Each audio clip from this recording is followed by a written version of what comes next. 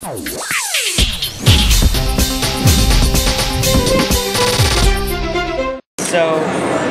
as you know, The Sims is all about the relationship management, kind of playing with life. You kind of toy with life and see what happens, what it gives back. The thing that we added to this specifically for Windows 7 Mobile is the achievements and the leaderboards that tie to your overall game performance. So just starting a new game, you start out with the Create a Sim feature. Has a ton of different options in here.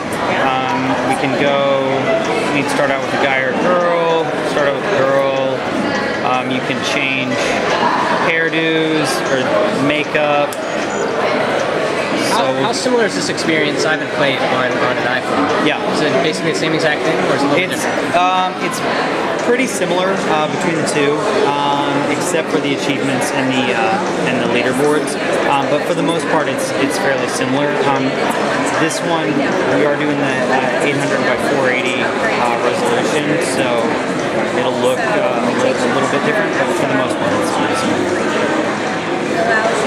So you can change different outfits. I'm just going for random crazy looks here. I already gave her a crown. But there's a number of different possibilities. We'll just go with that. You can change shoes.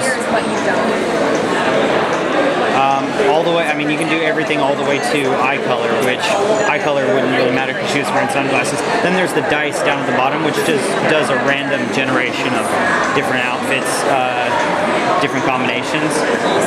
So then once you hit start, you can go and choose your persona, whether you want your sim to be a jerk, a jack of all trades, a nice guy, a sleaze, a maniac. So this one, he's just crazy. Then you choose a couple other traits. He's got no sense of humor. He's easily bored. He's vain. Let's see, vain. Yet he's friendly. And he's a bit of a slob. And you go in and name your sim. We'll just name him something quickly to move it along. And then, so we just unlocked an achievement already. It's the Right Stuff achievement, so it's kind of one of the early achievements we give just for kind of going, for doing your customization, taking some time to really put something into your sim. Then it immediately drops you into your house. There's normally a tutorial that it would walk through, but I'm gonna skip that. You've got your basic needs at the bottom: food, sleep, bathroom, and shower.